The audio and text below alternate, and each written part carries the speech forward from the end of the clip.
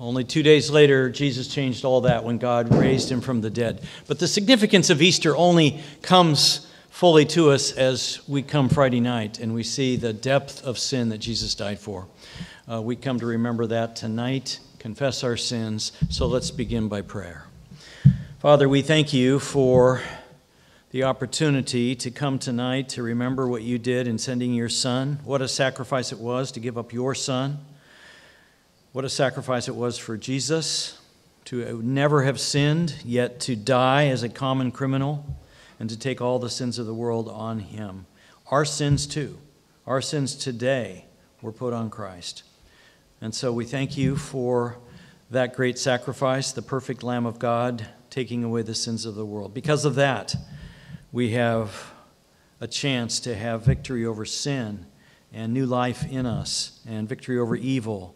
We see so much evil in the world still, Lord. You have not vanquished Satan, and we still sin, and people apart from you make terrible mistakes, and so we see a lot in this world. But we thank you for the hope that we know the resurrection has happened, and there is victory ahead when you come again.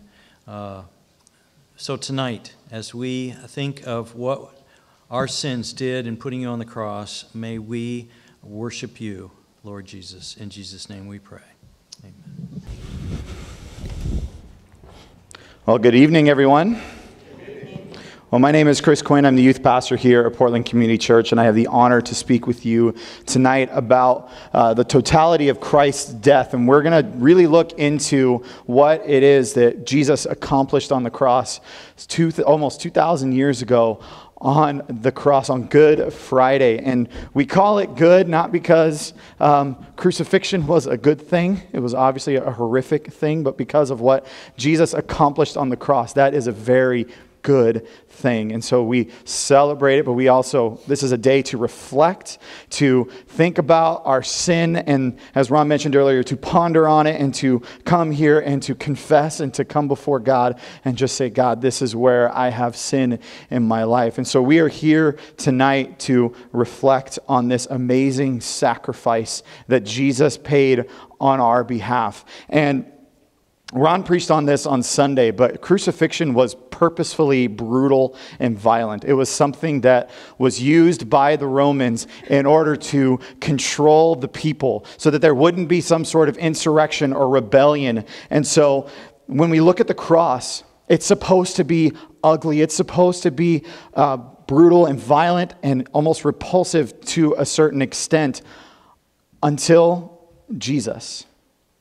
It's amazing to me when I think about what the cross has accomplished, that it took something so shameful to that culture, something that when they wouldn't even talk about it, wouldn't even speak about it, and now it's something that for thousands of years, millions of people have looked to as the ultimate symbol for hope. That's what Jesus has done, and that is what the totality of what Christ did on the cross. That's what happened. And so when we look tonight, I want you to focus on that word, totality. I'm going to repeat it over and over again because it is what happened. And what Jesus accomplished was totally finished, done, complete. There's no exceptions, no ifs, ands, or buts, no getting around it. It is a total thing. And so tonight we're going to look at 4 outcomes that result from the death of Christ, what Jesus has accomplished. So I'm going to ask you to go ahead and turn in your Bibles to Mark chapter 15. We're going to be looking through verses 33 through 39. And while you're turning there, we'll just rehash the story that if you've grown up in church, you've been part of church for a while, should be very familiar. That Jesus was betrayed by one of his disciples, Judas, and then he is put through a trial all through the night, an unfair trial. He is then condemned as a criminal. He is going to be crucified on the cross, and he gets crucified at 9 o'clock in the morning. And at 9 o'clock, and before he's being crucified, he's being mocked, he's being spit on, a crown of thorns is being put upon him, kind of ridiculing him for his claim of being the king of the Jews, for being the Messiah. And when we come to our passage in Mark 15, Jesus is on the cross and he's been there for a few hours. So let's go ahead and read verses 33 to 37. Let's look at it. At noon, darkness came over the whole land until 3 in the afternoon. And at 3 p.m, Jesus cried out in a loud voice, Eloi, Eloi, lema sabachthani, which means, my God, why have you forsaken me? When some of those standing near heard this, they said, listen, he's calling Elijah. Someone ran, filled a sponge with wine vinegar, put it on a staff, and offered it to Jesus to drink. Now leave him alone. Let's see if Elijah comes to take him down, he said. And with a loud cry, Jesus breathed his last. And immediately we're encountering something that's supernatural. At noon, this kind of crazy darkness shows up that covers the whole land for 3 hours. I mean, it gets kind of dark and dreary around here in the wintertime, but we're not talking that kind of darkness in the middle of the day. And oftentimes, when we look through the Bible and we see what darkness portrays, darkness is more about God's justice and God's wrath being poured out. You think about it from one of the plagues of the Egyptians, one of the 10 plagues in the book of Exodus. It's the 9th plague, and it covers the whole land. And it's so dark in the land of Egypt that it's a darkness they said they can feel. And this is a sign of God's divine displeasure in that area. And so what's happening? What we have to understand this. What's happening at this moment is Jesus is on the cross. He has offered himself up as the ultimate sacrifice. And as a result, he is having sin poured out upon him. All of our sins. Every single person that has ever existed on this planet, you and I, that is in all of us that are in this room, past, present, future, all sin for all time, for all people, are being laid upon him all at once to be the ultimate sacrifice. And because God is a perfect and holy God, there is something he has to do about sin. And we call it justice. That there's a price that has to be paid. So God is pouring out his wrath, his justice upon Jesus, upon his son, because his son offered himself to do it. So that we would not have to be the ones to take that punishment. And what's amazing when we look at this is we see Hebrews 12:2, what it says. For the joy set before him, he endured the cross, scorning its shame, and sat down at the right hand of the throne of God. For the joy set before him, he endured the cross. I don't think there would have been anybody at any point in history that would have said that they enjoyed the cross. They would have enjoyed being crucified. But Jesus, knowing what's going to result, gives himself willingly for this because of how he is going to reconcile all people back to himself, back to the way things were intended to be in that perfect relationship between creation and God, between his created people and God. And what's amazing is Jesus doesn't last very long on the cross. He lasts maybe 6 hours. 6 hours. And part of this is because of what he is experiencing. He's experiencing that separation. When he says, my God, why have you forsaken me? That whole thing he's experiencing, he is, for the very first time, because he has become sin on our behalf, he now is separated from his Father. He says multiple times in the Gospels that he and the Father are one. And so he is now experiencing the kind of separation that we experience on a day-to-day basis. And so he feels the weight of it, and he says, my God, why have you forsaken me? Why have you abandoned me? Why are you cursing me? This is one of the most raw moments, human moments of Jesus' life. And when he cries that out, he's actually crying out in his native Aramaic, so he's just kind of bursting with emotion at this moment. Why have you forsaken me? But when he says this, they think he's calling out to Elijah, and so they're curious, the people that are surrounding him. And so they give him this wine vinegar. And what that wine vinegar is just a replenishing drink to try and actually to keep them alive. They wanted to see what was going to happen. But Jesus, as you can see here, it says that with a loud cry, Jesus breathed his last. And we don't know from Mark what loud cry this is. You know, there's a couple different options. There's the idea of when he says, it is finished, or into your hands I commit my spirit. No matter how you look at it, Jesus willingly gave up himself, willingly surrenders his life. And even this Roman centurion, as we'll see later, the Roman centurion sees this and goes, wait a minute, that's different. That's a different death. He says, surely this was the Son of God. Because usually people on the cross would take about 2 to 3 days to die. Can you imagine that? The ultimate pain on that cross, being there for 2 to 3 days? The whole point was to try and drag this out, to suffer. It was an excruciating thing. It was for suffering. It was to make a point that if you try anything against us, the Romans would do, that's your punishment. That's what you're going to get. But Jesus, because he's bearing the weight, because he is holding that emotional weight, and also because he just gives of himself. He gives of himself. And so he is now surrendering his life, and we know that what he did, by doing that, by giving of his life, that he has given a total and ultimate sacrifice. So our first total thing that Jesus did is that his death accomplished the total payment for mankind's sin. We're going to look at Hebrews 9:25-26. It'll be on the screen, so you don't need to turn there. Nor did he enter heaven to offer himself again and again, the way the high priest enters the most holy place every year with blood that is not his own. Otherwise, Christ would have had to suffer many times since the creation of the world, but he has appeared once for all at the culmination of the ages to do away with sin by the sacrifice of himself. What this is talking about, it's talking about the difference between the Old Testament sacrificial system and Jesus. The Old Testament sacrificial system, the high priest would have to go through these rituals in order to make himself clean so he could be the representative to God for the people. And he had to do this every single year and use an animal sacrifice in order to make that happen. But Jesus gave up of himself so that this sacrifice would be enough for once and for all. The payment is paid. It's done. That is the amazing thing, that there is no other need for a payment for sin because Jesus did it. Jesus paid it. He paid that price, and it is an absolute total price.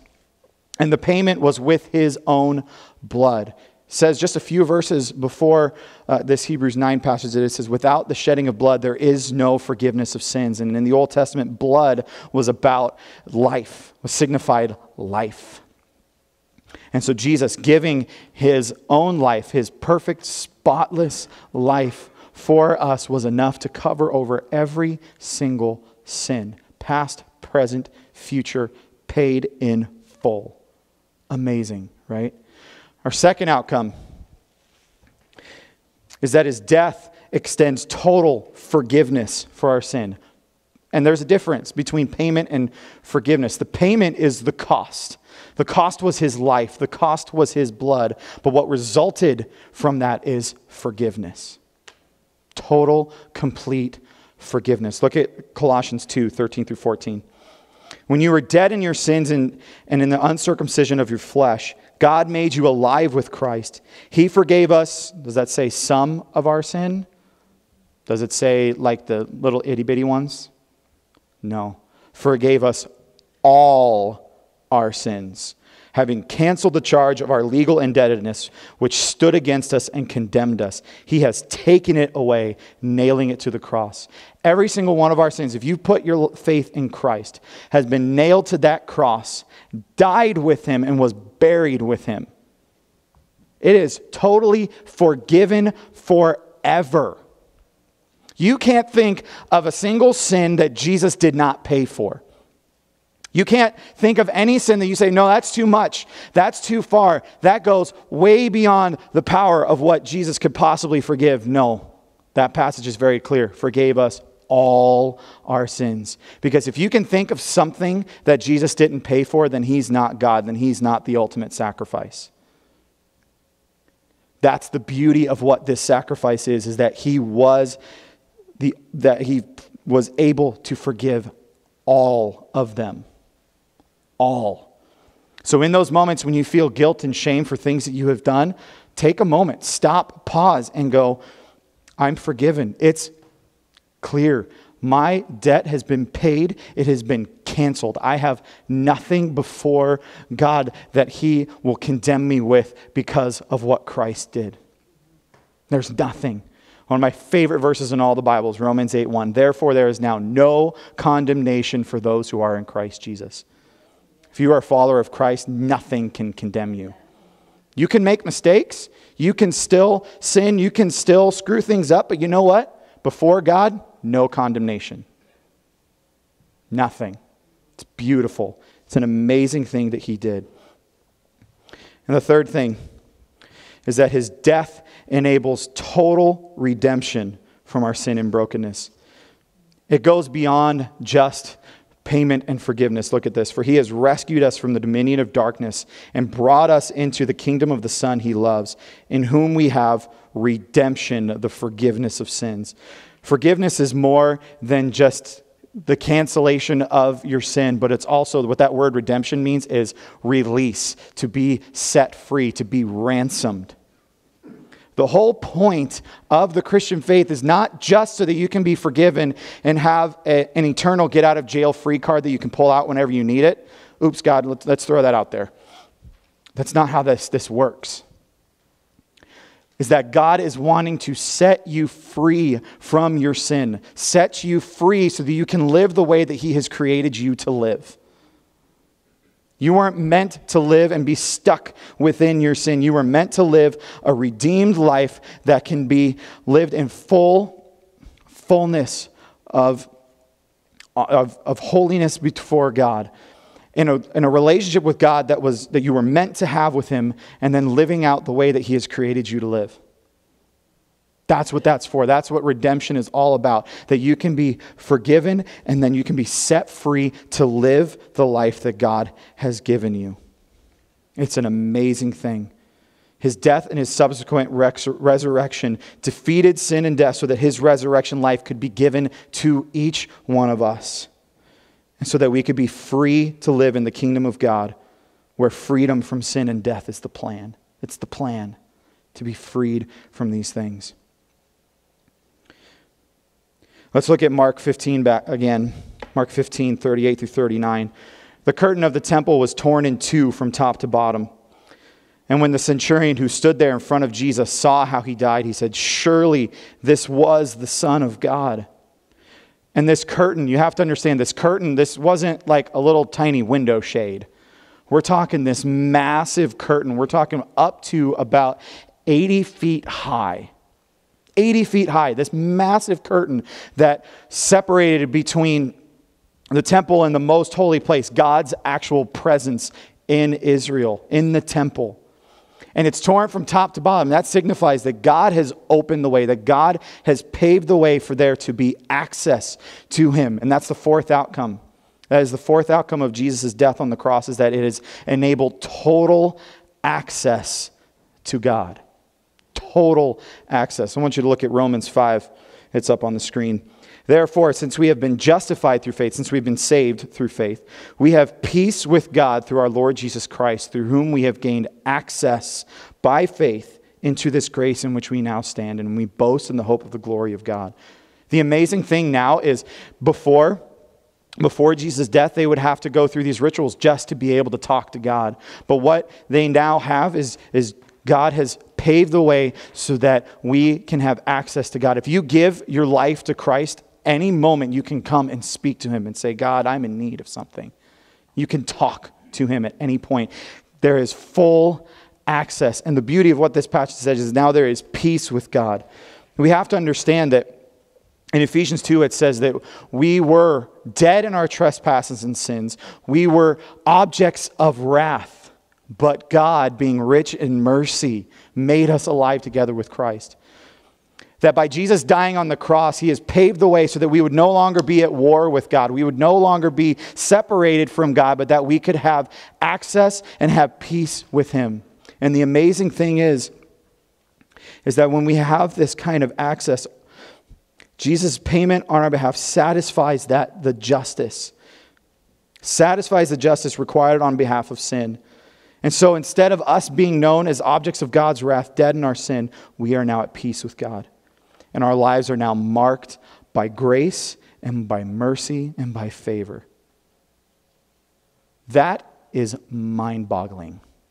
Because I know my life. I don't know about you. I know my life. I know where I've been and I know what I've done. I don't deserve it at all. And because I know the human condition, I'm guessing you don't either. I'm fairly confident you don't either. We are all in that. And so tonight, I want us to count the cost of what the cross is. Yes, this is an amazing thing that has happened to us, that now we have the total payment taken care of. We have total forgiveness. We have total redemption. We have total access to God. We have all these amazing things, but there was a huge cost. And the cost was that our sin was what put him there. My sin, your sin, it put him there. It's what made the cross necessary. And crucifixion in many ways is kind of a strong picture of the disgusting nature of what sin is. When you look at the cross and see someone being brutally murdered in that way, that we see sin in its full embodiment of what it is. Sin is ugly. Sin is disgusting before God, but God took it upon himself. God took it upon himself because he wanted to reconcile all of us. So count that cost. Think about your sin. Recognize that there is sin and say to God, God, I have sin in my life. I have done things that I regret. I have thought things that I regret. I have felt things that I know is sin before you. And I have not done things that I know I was supposed to do that were good. God, but you paid the price. You went to the cross on my behalf. But also remember that if you give your life to Christ, all of that is totally taken care of. You are at peace with God. And so if you're a Christian here tonight, this is something that is encouraging. This is something that is beautiful. It is something that is that should engender joy within us. It's somber reality, yes, that we recognize, I put him there. But also a joyful thing to recognize, thank you, God, for what you did. But at the same time, if you are not a Christian in this room, you have to recognize what the Bible says. The Bible says you are still dead in your sin. You are still an object of wrath, but this is being offered to you. All of what I talked about tonight is being laid out before you, saying, take it. All you have to do is to say, Jesus, I give my life to you. Jesus, I believe. I surrender my life to you. That free offer of grace is right there in front of you. And if you take that up, you can sing along with the hymn, one of my favorite hymns. It's called Before the Throne of God Above. Listen to these lines in this one part of the stanza. Because the sinless Savior died, my sinful soul is counted free. For God the just is satisfied to look on him and pardon me. To look on him and pardon me. And so that's what we celebrate tonight. The fact that Jesus died, that he put himself on the cross. The sinless Savior died, and our sinful souls are counted free. It is a beautiful thing. Let's pray. God, thank you for what you did all those years ago, for dying on the cross on our behalf. God, this is a gift that we don't deserve, none of us. And God, we look at the cross and we see that it was our sin that held you there. It was our sin that put you there. And so Jesus, we ask for the grace to continue in our lives so that we can be set free as your word promises to us, that we are set free. So let us live as if we are in freedom. And God, I do pray for anyone in here tonight that came in, doesn't know you, God, that this amazing story of your sacrifice on the cross would be compelling enough that they would want to give their lives to you. And God, the beauty of this story is that it didn't finish on Good Friday. That Friday happened, but Sunday is coming. That is the only way any of this is effective, is because of the fact that you rose again. And so, Jesus, we thank you for tonight. We thank you for your word. And as we continue to worship, God, we just give ourselves to you and we praise your name. Amen.